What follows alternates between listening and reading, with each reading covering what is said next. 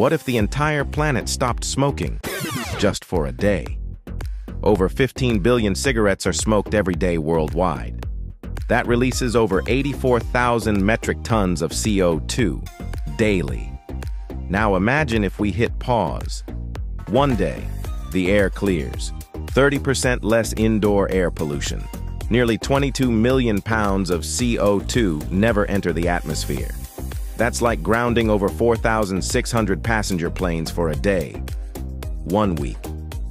You'd prevent the release of over 588,000 tons of CO2, enough to power 70,000 homes for a year. 1 month. You just cut more than 2.5 million tons of CO2. That's like taking 500,000 cars off the road for a year. 1 year? A jaw-dropping 30 million tons of CO2 never touched the sky. That's equivalent to planting 1.2 billion trees, and that's just CO2.